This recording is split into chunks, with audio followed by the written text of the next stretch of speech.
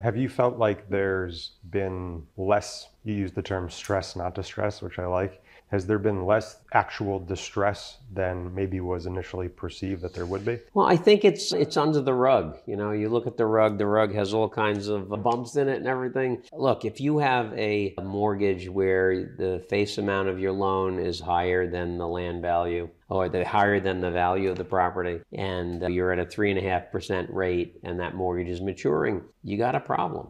Even if the bank gives you another 6 months, another year, you're just pushing it out, but that's going to inherently be problematic. If you look at where values have gone in certain product types, like you look at B and C office buildings. I just heard of an office building on West 39th Street that just sold for $220 a square foot. I mean, that was the price 25 years ago. That's unbelievable to me. So, there are things that need to get worked through. Let's just say that. That's a really unique sector, B and C office buildings, because, everybody talks about purchasing below replacement value, which is a lot of the case right now for anything, basically. But office buildings seem like, 20, 30% of replacement value. Well, look, I would argue that sale really was a land sale. And would not be surprised to see that building demolished and a new building built there because that property probably, it's fairly large. It's not a 5-story building, probably $100, $125 a foot to demolish it. But you're in the land for $350 a foot. I argue that's probably land value. So why not knock it down and build a new building?